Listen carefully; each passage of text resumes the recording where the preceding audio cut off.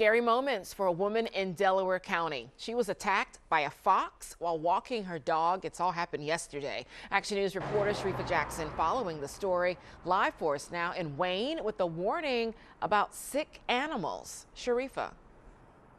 Yeah, Shari, the woman that was bitten by the fox, she is expected to be okay, but she'll have to go through a series of rabies shots. Meanwhile, animal control officers, they are searching for this fox still. They're also warning people about wild animals acting strangely. I have a real solid fear of critters with rabies. Mary Devine's fear is only heightened after learning a woman was attacked and bitten by a fox near her home. Radnor Township police say the call came in Monday afternoon near Sugartown Road. The woman reportedly bitten while walking her dog near this pond. But once emergency crews arrived, the fox was gone. We have not located it at this point. We are definitely checking the area.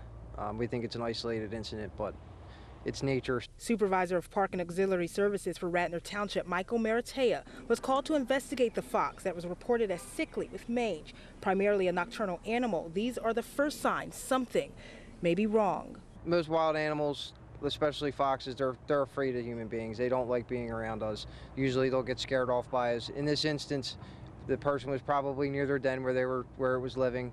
And the report was that they bent down to get a stick for their dog, so it probably startled the fox. This case has led Radnor Township officials to issue yet another alert. So far, 2 rabbit raccoons have been located this year after coming in contact with dogs at Skunk Hollow trails, adding additional concern for residents both young and old. I'm going to be really scared for my classmates.